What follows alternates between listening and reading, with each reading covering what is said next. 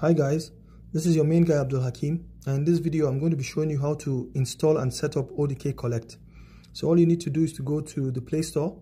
ODK Collect is a software that allows you to collect data with your mobile phone. So you're just going to type ODK Collect. You need ODK Collect to be able to practicalize most of what I've shown you in the previous videos. See a link to my previous video up. So just click on install to help you install the ODK Collect. Once the ODK Collect has been installed, you should be able to see that in your home screen as a shortcut on your home screen. So you quickly move over to your home screen, and then on your home screen you should be able to see ODK Collect on your home screen here. Very good.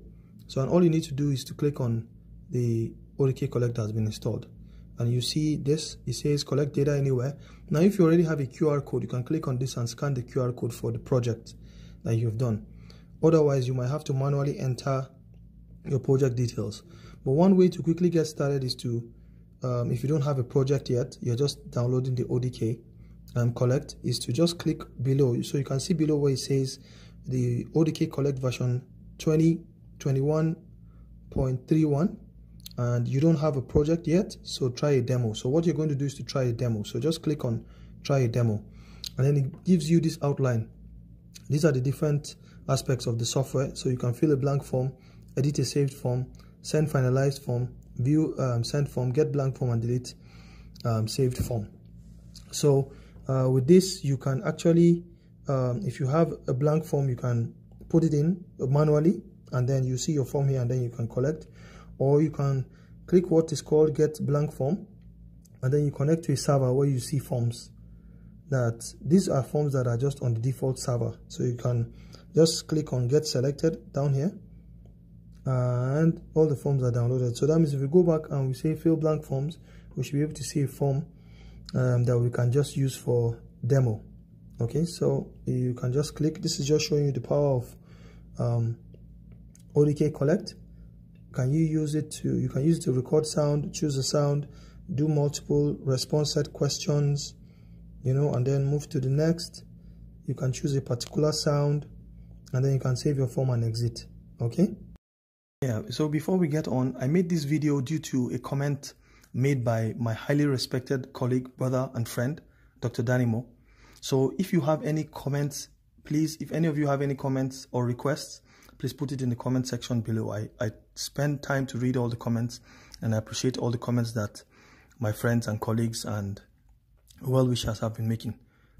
All right, the next thing I want to talk about is edit save form. So if you've already collected data, you can actually edit the forms by clicking edit save form and click on the particular file that you've saved, and then you can now work on it and make some corrections and close it back. Okay, that's what this edit save form is for. But if you're finished collecting the data, you can do one of two things. It's either you click on send finalized form, highlight the particular questionnaire that you've already collected, and then click on send selected, and then give it some time, and then it will have uploaded to your server. So you can go to the server and retrieve your data. Okay, then you can actually also view the form that you'd sent. You can open it still, although it's already sent, but this time you cannot make any adjustments to it because it's already gone. There's nothing you can do about that. You've already sent it to the server. You can also get blank form. We've seen an example of the get blank form, where if you put your form on the server, you can ask your data collectors to just download ODK Collect anywhere they are in the world, and then click get blank form, and then get the particular form and click on get selected and download the form for them to use. Okay, the last thing I want to show you here on this page is for you to delete selected forms. So you can actually delete the forms that you have, delete blank forms, or delete saved forms, or clear the forms completely. So this is the entire setup for the home page of ODK Collect, and I want you to go a little into the settings. So for you to, each project has its own settings. So for this particular project, which is a demo project, you will see up here the D. So if you click on that, it gives you the this small dialog box that allows you to either add a new project or look about the project or go to settings. So we're going to go to settings very quickly.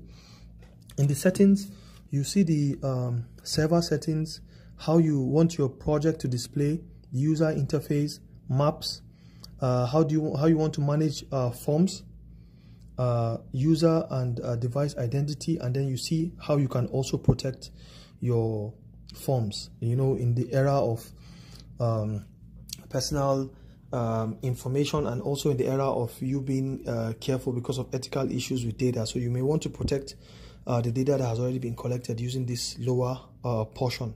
Okay, so we're going to start with the server.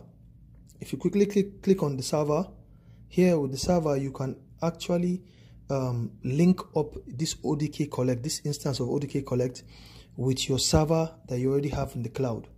So you can select which type do you have. Is your server, are you using Google Drive or Google Sheets? And I'm going to release a video, God willing, very soon that shows you how to use Google Drive as a server, but this time just leave it on ODK. Then the URL of the server. So in my next video I'm also going to show you, God willing, how to use Kobotoolbox, which I call the all-in-one, because it has the Collect software, it has a server, it has everything that you need in one place. Okay, so you will put the URL for whichever server you have here, put your username, and then put your password, and that's all. You are linked with the server. So that means if you make any form and the form is on the server, anywhere in the world that you have access to internet and you can download ODK Collect, you can actually use ODK Collect to link up to the server and download forms and collect data anywhere and send it back to the server. The next I'll quickly talk about is the project display. Very simple. You can change the name of your project. From here you can change the icon, okay, and then you can change the color. Maybe you want a better color just for the icon, and then you click on the particular color that you want. I like this yellow, and that's that. Okay, and the icon changes. The next is the user interface. You can change the theme, you can change the language, you can change the font size. Some people already have problems with their vision, so they don't see these text sizes very well, so you can increase it. This is on medium, but you can make it smaller or make it larger. Then the way in which the data is collected for each page on the form. Do you want to use swipes or you want to use the button? So you see sometimes below when data is being collected, you see next or you see back, or do you want to just swipe? So that's what this navigation allows you to do. Do you want to use horizontal swipes, use forward or backward buttons, or use both of them? I usually prefer to leave it at default on both of them. Then there's what is called the splash screen. If you like, you can put it on. It's just something that shows up when you click on ODK Collect, right? And there are different ones that you can load different ones and see how the splash screen looks like.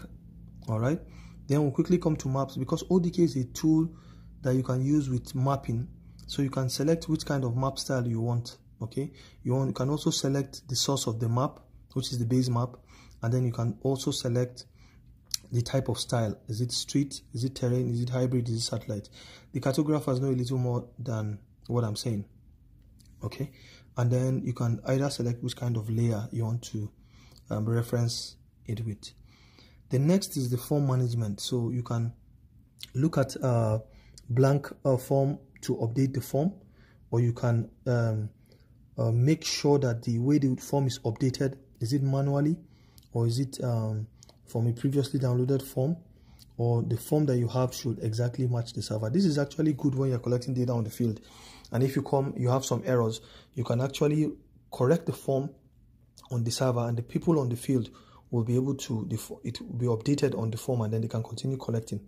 You can also do a frequency for updating. Is it automatically? By default is every 15 minutes. All right, but you can also automatically download the updated version of the form by just clicking on this, and then you can also hide old forms, and you can also make selections and adjust the way the forms is being submitted. So you can set it in such a way that once a form is completed, it is sent automatically. You can set it to delete after send. Please do not set to delete after send, because that means if something happens to the data, you cannot retrieve it. But here, even if you send it, you still have a copy on your mobile phone. Okay, then you can also do some of these settings. Check the default to finalized, do some constraints, check the resolution of the video that you are using, and the images. That's if you put media on your tool. And then you can talk about how the forms are going to be imported. All these are basic settings that you can do. The last setting I want to talk about is the user and device identity. And here, if you have metadata, in the last video we talked a lot about metadata, you can now collect some anonymous usage of the data. It helps you to look at issues and fix problems, and then look at features. Okay, so this last area under here is the settings, and this is usually very good when you're employing people to help you collect data, because when you employ people in the field to help you collect data, then it's very important that you set some rules and you put some things protected so they don't play around with your device, and then they also don't play around with the data because of the freedom that electronic data collection gives. So you can set an admin password that nobody can change the settings unless the person has the admin password, and obviously you are the admin. You can also reconfigure some of the codes that you have, change the QR code and replace and delete and do the rest.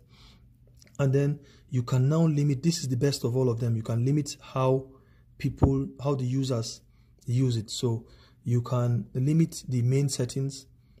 On the main page, you can remove out all these things so that the user is not able to edit saved form if you don't want that. You don't want him to send finalized form.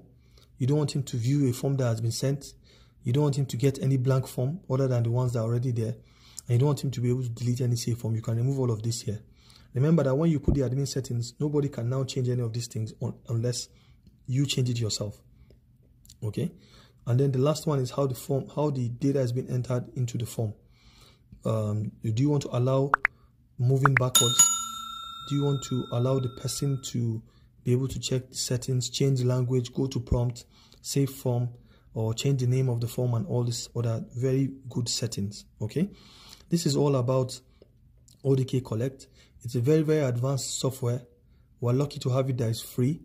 You can use it to collect your data on the field. You can use it for your project. You can use it for your thesis. If you're a resident doctor and you're doing your part 2 dissertation, this is a very good tool for you. You don't need to waste money to go and print paper and waste time and effort, and then come back and have to enter it back into the computer and then start cleaning and doing a lot of putting yourself through a lot of stress. Okay, so these are the settings for ODK Collect. I'll also be showing you how to install Kobo Collect and Honor Collect and Survey CTO Collect. There are a lot of collect. They are very similar, and they are free tools that you can use to enhance your data collection experience. If you have enjoyed this video, please give us a like, give us a thumbs up. It really helps the channel, and it helps YouTube to suggest this video to other people that are looking for similar content. If you have not subscribed, please subscribe to our channel. It also helps the channel to grow. Thank you very much for listening, and as always, peace. See you in the next video.